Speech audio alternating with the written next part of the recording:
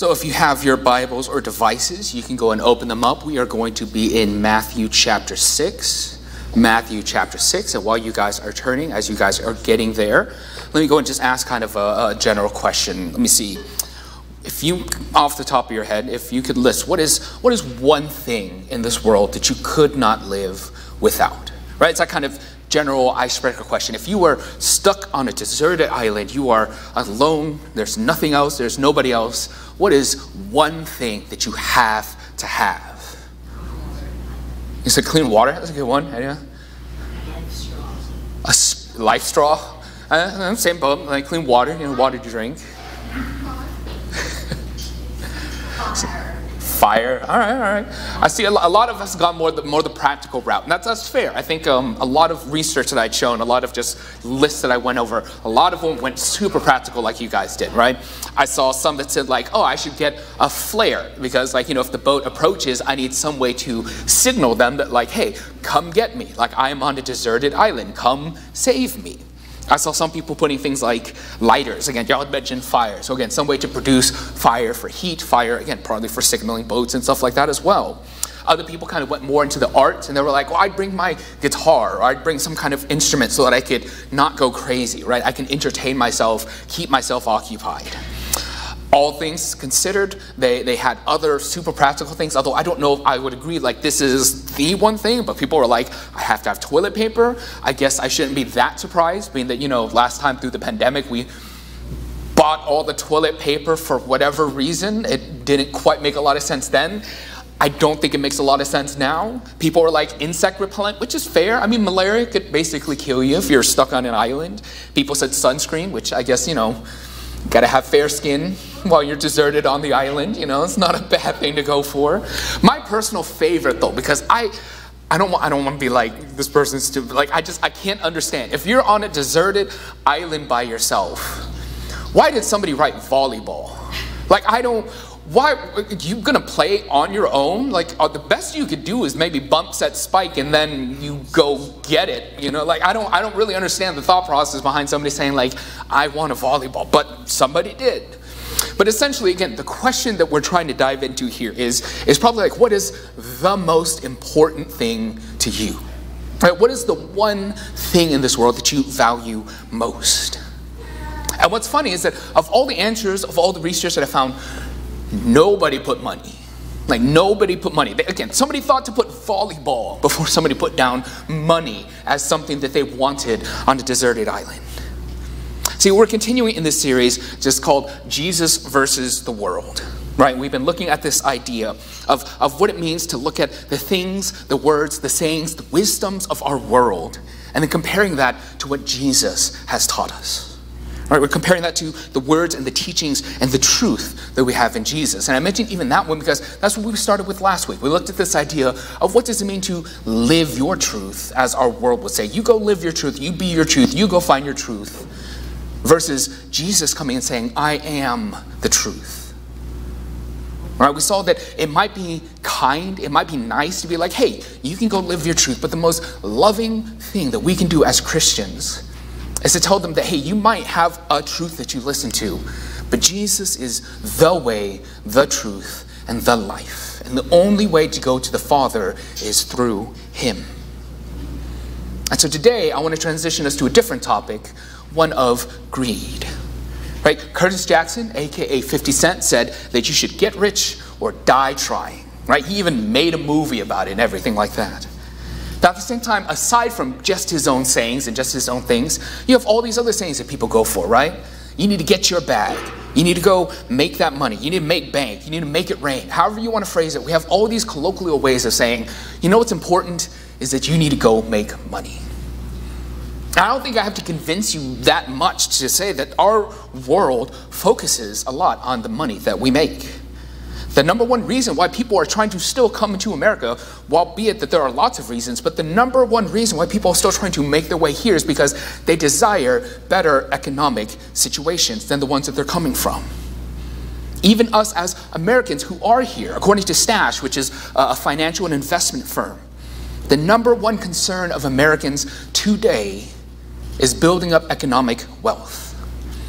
That despite that there's multiple wars, The Israel-Hamas war that's going on, the Russia-Ukraine war that's going on, the presidential election that's happening in this year, all these other things considered, they're still like, nope, like the number one thing that I'm most concerned about is making money. I think the question that arises from this answer, though, from this idea of building wealth is, well, how much is enough? Like, how much money is really enough money? And I think what best sums up this idea is something that comes from John D. Rockefeller. For those who need a history refresher, like I did myself, John D. Rockefeller was the founder of Standard Oil Company, and he dominated the markets back in the 1800s. By 1882, Rockefeller controlled 90% of oil refineries. Right, by 1937, when Rockefeller died, his total assets equated to about 1.5% of America's total GDP. By those numbers, if we adjusted that for today, if somebody in today's standards owned 1.5% of the GDP, that would make them richer than the top 10 richest billionaires in our world. Take the top 10 richest people in our world, and they still don't have as much money as Rockefeller did back in his time.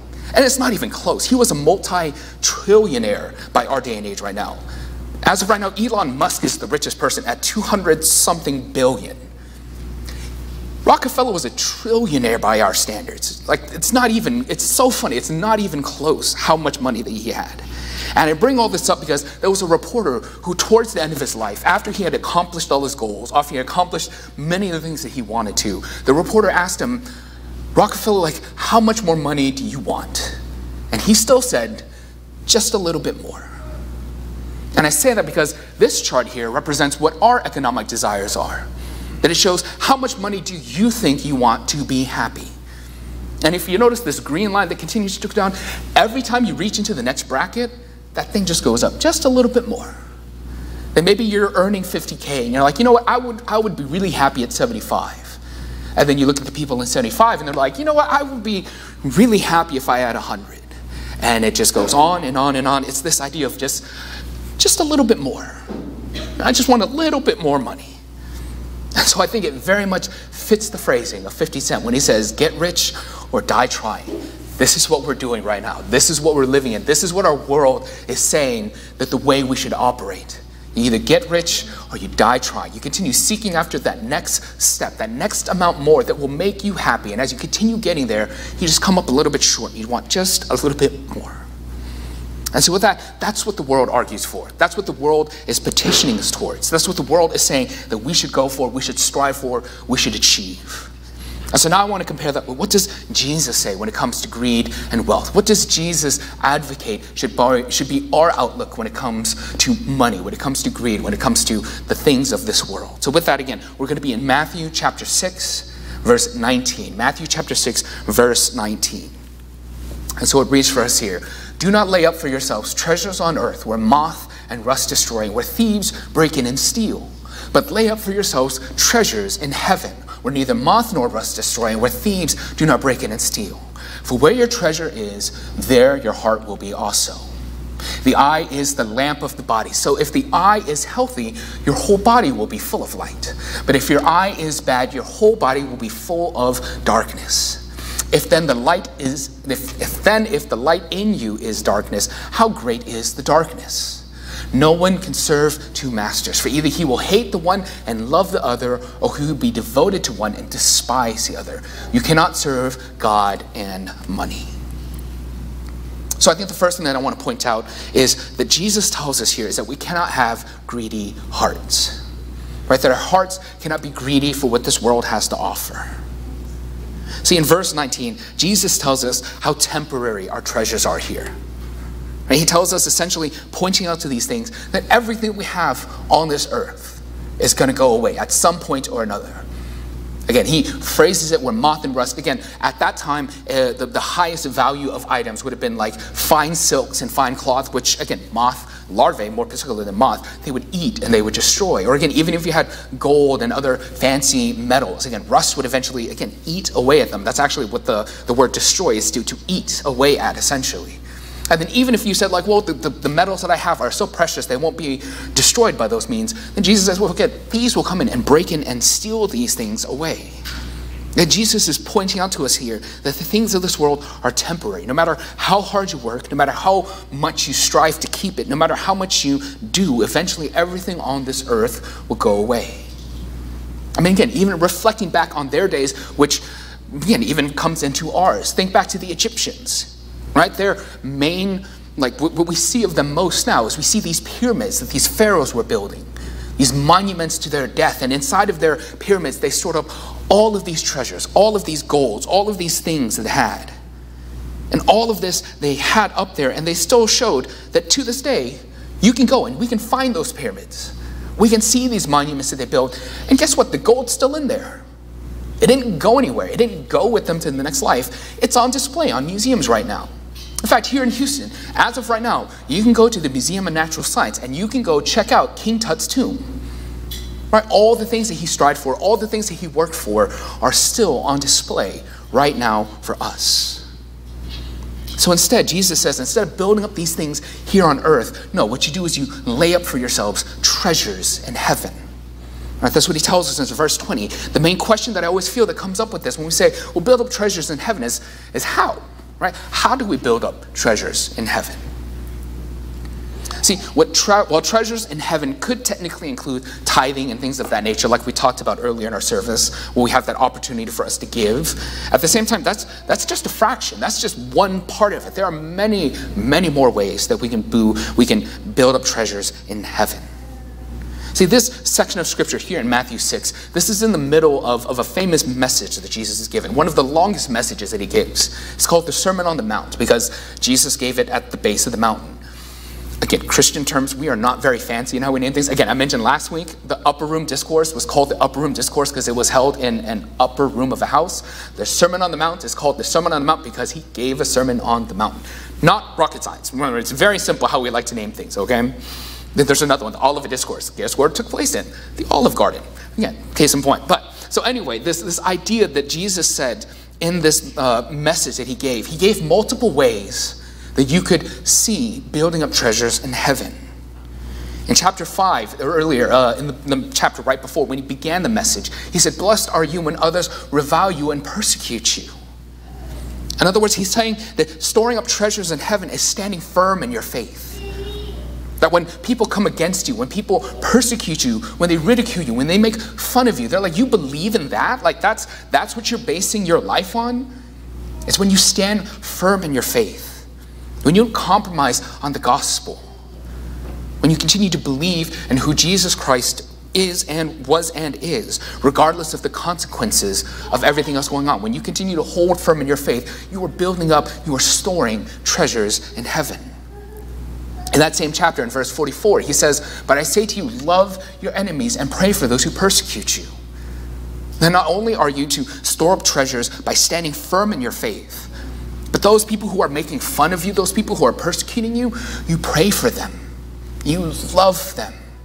That you build up treasures for yourself in heaven when you continue to show the love of God to those, even those who persecute you, even those who are your enemies. And the third one he lists in this message is at the beginning of chapter 6, in 6:6, when he says, "But when you pray, go into your room and shut the door and pray to your Father who is in secret. And the Father sees you in secret and rewards you." Right? That we don't use our faith as something for public display. That it's not, look at me, how wonderful am I? How great am I that I get to pray to such a great God? You don't use your faith to elevate you. You use your faith to elevate God. Looking at these examples, the same message comes across. All across the New Testament, you'll find multiple ways that you can build up treasures in heaven. And looking through all these things, there's one kind of common theme that kind of comes across it. Right? It's about your heart. It's about your contentment in the situation. It's about giving God the glory that he deserves. It's about knowing and recognizing what you value most. Because what he says here at the end in 21, he says, "For where your treasure is, there your heart will be also." And when you recognize that the most important things in life aren't the things that you have, but it's your relationship, it's your devotion, it's your trust in who Jesus Christ is, that's when you store up treasures in heaven. That's when you see those things built up for your future home. See, what Jesus is saying here is that it's not about what you have or don't have. Again, it's about your priorities. Do you prioritize the things you have here on earth? Or again, do you prioritize God? Do you value the things you have in the room next door to you, or do you value relationship with God? If our hearts are greedy, if we seek after the things here on earth, we continue to seek after the things here in a place that is temporary, we continue to see that those will always fail us. And that our hearts should not be greedy for the things of this world, but again, should be pointed forward to the kingdom ahead. Because the things here on this earth, when we value them and we trust in them, those things own us. Great quote from Albert Schweitzer. He said, anything you have that you cannot give away, you do not really own, it owns you. And so looking towards that, again, it's this idea that our building up treasures in heaven, serving God despite the consequences, loving others despite what they've done to us, and trusting and glorifying God because he is worthy of our praise. Those are things that we do to store up treasures in heaven, to turn our hearts away from being greedy here on earth and being hearts pointed towards God. And so the second thing that Jesus points us here in this passage when he tells us when it comes to wealth is that we cannot have greedy eyes. Now, when reading through verse 22 and 23, initially it's kind of like, it seems like it took a hard left turn. Like, I don't really get how this relates to wealth and how this relates to greed. He starts talking about the eye and light and darkness, and you're kind of like, this doesn't seem like it fits. Like a lot of times in your Bibles, you may actually have these subdivided. You have the first section a while ago, 19 through 21, then there's a gap, then 22, 23, then there's a gap, and then 24. Because a lot of people even associate that this is like a sandwich. Like the top two kind of go together, but this middle section seems kind of different. But the reason why it seems so different is because we don't speak Hebrew, right? I don't speak Hebrew, but I read commentaries that tell me about Hebrew. So let me fill you in on what some of the commentaries about the Hebrew language really show us here. See, Jesus making this reference towards having good eyes or having bad eyes. This doesn't make sense to us, but this is a Hebrew idiom. Again, idioms are those things that you say with non-literal meanings, right? That if I were to come to you and be like, I feel under the weather, you're not like, he's under a cloud. Like, it's not literal. Like, I'm not literally under the weather. You recognize it means like, oh, that means that I'm feeling sick. Right? And so in the Hebrew phrasing, when they say that you have a good eye or a bad eye, it's referencing your generosity. That somebody with a good eye was somebody who was generous. I don't know if I have another slide in between. Okay, I skipped. I don't know if I thought I had this, but maybe not. I might have not put up a slide that I meant to. So nonetheless, I'll just leave this here. But in Proverbs 22:9, it says, whoever has a bountiful eye, the good eye, essentially, they are blessed because they share in their generosity. Right? That whoever has this good eye will share and be generous with those around you. And at the same time, somebody who has a bad eye is stingy. That's what it says in Proverbs 28:22. So those with stinginess are eager to get rich because they'll hold on to what they have. And that word stinginess could also be translated, again, as bad eyes. But for our English translations, they just translate, they transliterate that because to say those who have bad eyes wouldn't make as much sense to us. So they say those who are stingy, those who are evil, those who are, again, who have bad eyes, they hold on to what they have. So Jesus is saying that this eye that we have is the lamp to the body. It is the thing that shows your heart. That if your eye is good and healthy, your body will be full of light. And conversely, if your eye is bad, then you will be filled with darkness. And light and darkness through the whole Bible has always been kind of this reference theme that represents God as holy and light-filled, and darkness being something that represents evil and sin. So for us to have good eyes, as Christ is advocating for us to have, is to have eyes like God, to have eyes that are generous like God. Having the right eyes gives you the right frame of reference, gives you the right way to look at things. And so, I don't know if you guys realize, each and every one of us, we have a good eye and we have a bad eye. In our way that we say it now, we say that one of our eyes is dominant and one of them is less dominant. So I have a way that I can test this for you. Okay, I put this blue circle up. If you take your hands, you can make a little window. You can do this right now if you want. You can figure out which is your good eye, which is your bad eye. I can't really do this with the suit on as much, but fully extend your arms and take your little window and put your dot inside. Make sure it's centered as you're looking. Both eyes open, look at the dot. Make sure the dot's inside your window, right? And then choose one eye. Let's just say everybody choose your right eye. Close your right eye. If that dot is still in the center, that means your left eye is dominant. So try closing your left eye. Did that dot move or did that dot come back into the center? If the dot is now in the center, that means, again, if you have your left eye closed, your right eye is your dominant eye. You can go back and forth if you need to try. Again, one eye open should have the dot in the middle. In the middle. Whichever eye that you have open that's in the middle, that is your dominant eye.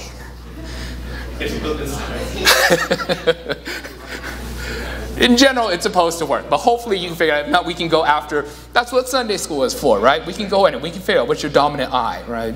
But essentially, again, if you notice it, if it works the way that it's supposed to, if this works out the way that it's supposed to, when you're looking in and your dominant eye is open, that the hole is in the dot is in the center of your window, right?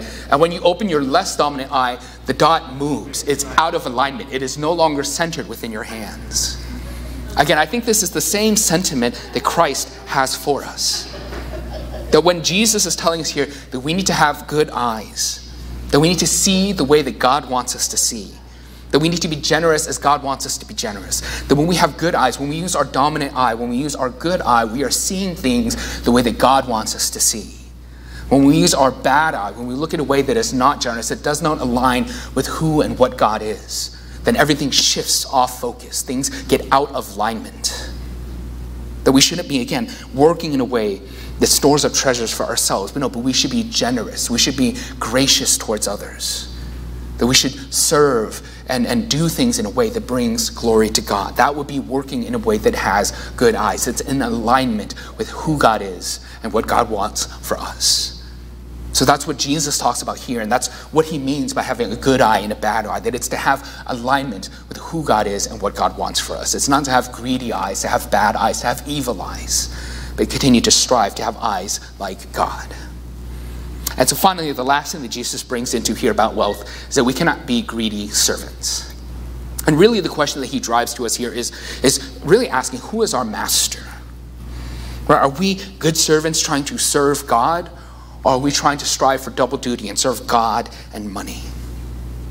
See, Jesus' argument is, so far, is that, again, if we're committed to following Christ, if we're a person who says that we want to make Jesus our Lord and Savior, then he says our desire isn't for the things of this world, it is to store up treasures in heaven. That we're to serve God for his glory.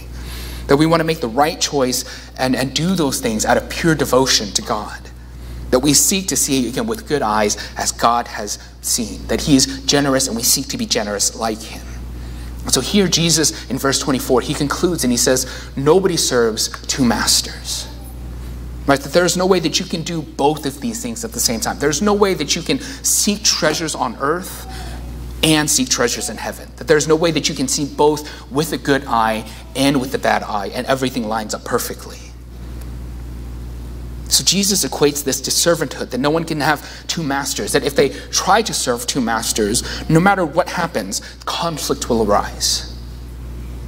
Again, he says maybe one is more devoted to the other, or maybe one of the masters gives a ruling that the other one cannot follow both of those. If both of them say like, hey, I need you here at 9 a.m., then the servant cannot be like, I'll be there for both of y'all at 9 a.m. He has to choose one or the other.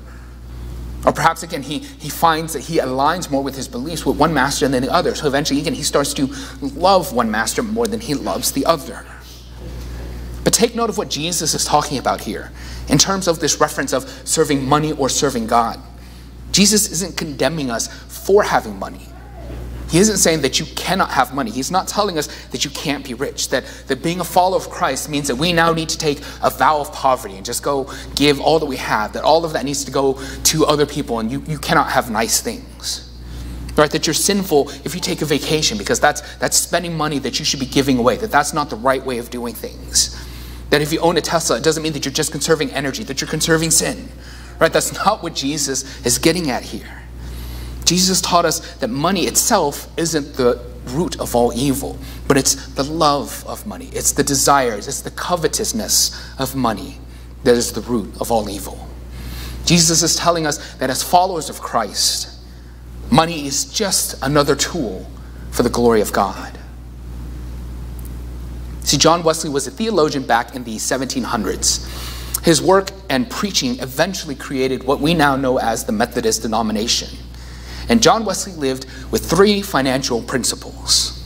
He always said that you earn as much as you possibly can, that you save as much as you possibly can, And you do those first two so that you can give to God's glory as much as you can. So strive to earn, strive to save, and strive to give.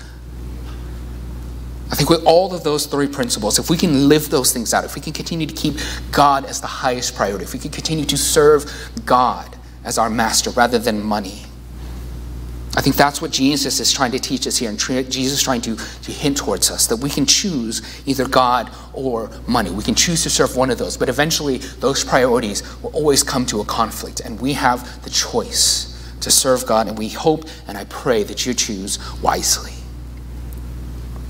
And so as we finish off this message here this morning, you might be asking, why? Like, why should I choose God instead of money? And to be fair, that's a good question, right? Taking myself out of this a little bit, saying this not from a pastoral or a ministerial type of position. If you just take all the gospel sense out of it, that's a good question. It's a good question to have of why should I devote myself to God? I think the answer to that always comes back to the cross. And when we look at God, the reason why we serve God, the reason why we give everything that we are for his glory is because God was already so generous in giving us Christ. God was so rich in his grace that he recognized us and our fallen nature, that he saw us as the sinners that we are. And he chose to find a way to make us whole. He chose to find a way to make us perfect. And he did so through Jesus Christ on the cross. And he sent his son who lived the perfect life, who did everything exactly the way that God wanted. That he took his son and he put him on trial so that he would be killed and ultimately resurrected, that he would defeat the grave, all for the purpose of our reuniting with God the Father. When we place our faith and our trust in him, we are given this opportunity to be with God for all eternity. And it's important to take note of that, because it's not about how much money that you make. It's not about how much money you give away. It's not because of how good of a life that you've lived or how poor of a life that you may have lived, how many poor choices that you've made. We are given this opportunity to spend all eternity with God in heaven because he gave us Christ. I think that's the reason why we choose God over everything else, over anything else. It's in response to God that I here and many others have chosen to devote our lives to bringing glory to God's name. You have chosen again to make God our master over anything else. And so for you here, if you're wondering about this decision, if you're wondering about what that might look like, then I challenge you just to take one step today, to take one step forward in a relationship with Christ. And maybe that one step might be opening up your Bible, going online, finding an online Bible, whatever it may be, and just reading through a gospel. Matthew, Mark, Luke, or John. Read through the life of Jesus. Maybe that's just your first step. You don't have to have a conversation with anybody. You don't have to do anything in particular. Just on your own, just read through the gospel and see the life of Christ and see what he has done for you. Maybe that step for you is coming out to talk to somebody, that you've read through the Gospels, you have questions, you have things that you're wanting answers towards. Find somebody here. Everybody here almost everybody here will be more than happy to have a conversation with you about what a life devoted to Christ looks like. Take that one step with Christ today. And I can promise you that here at West Houston, I would love nothing more than to spend time with you, to celebrate that, to pray with you, to walk with you, and just to see again how God wants to use us for his glory. And for those of you who have already made that decision in your life, then take this moment today just to reevaluate where you are, to take stock of what you're valuing in life. To check, am I looking at this world through the good eye that God has given me, through the good eye that God wants me to have, through the eye that God has? Or again, have I lost sight? Have I been misaligned? Have I strayed away? Take this moment to see, where am I putting my money? Where am I spending things? Take a look and see, how am I spending my time? Where am I devoting myself to?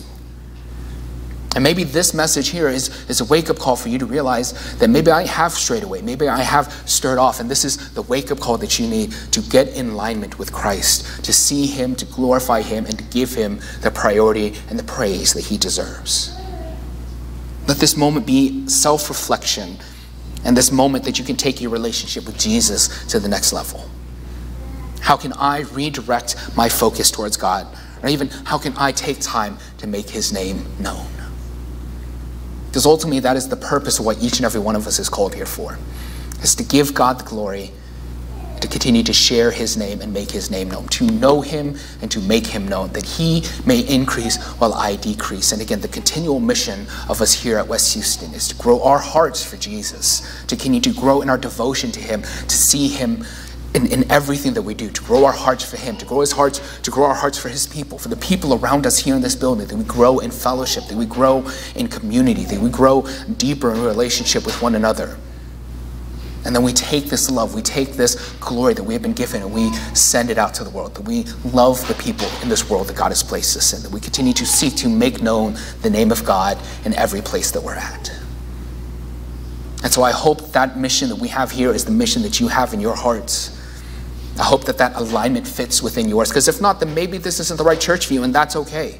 You need to find a church where God has placed you, where God has loved you, and God wants the best for you, ultimately to bring his name glory.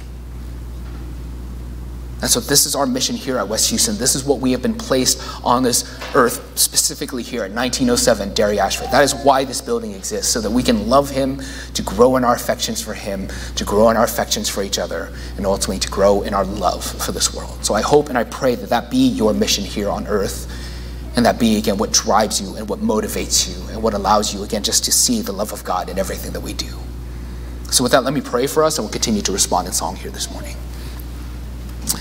Father, again, we thank you for this time. We thank you that we have this opportunity, that we can come before you, that we can enter into your house with thanksgiving and praise. And God, we know that this is, again, an opportunity that we have to give you glory. And we just pray, God, that we take this time to give you the praise that you deserve, to put things aside, to put our eyes, our focus on you and only on you. That we take this opportunity again to see who it is that you've created us to be, that you have shaped each and every one of us. You have molded us. You have created us into the person that we are. And God, we just pray that you would just help us realign ourselves to you, to your desires, to your glory, to your goodness. So God, we pray that as we respond here in song, again, let these words resonate within us. Let this, again, just not be notes that we sing, not these words that we just recite, but again, let them continue to dwell within us, to see your glory, to respond, again, to the sacrifice of your Son on the cross. And God, we pray that we let your Holy Spirit, again, just dwell within us, to continue to follow it more than we follow ourselves, to follow it more than we follow the world, to continue to see that your ways are greater than ours. And so, God, we thank you for this opportunity. We praise you for this time that we have, and we glorify you with everything that we are. We do these and pray these all in Jesus' name. Amen.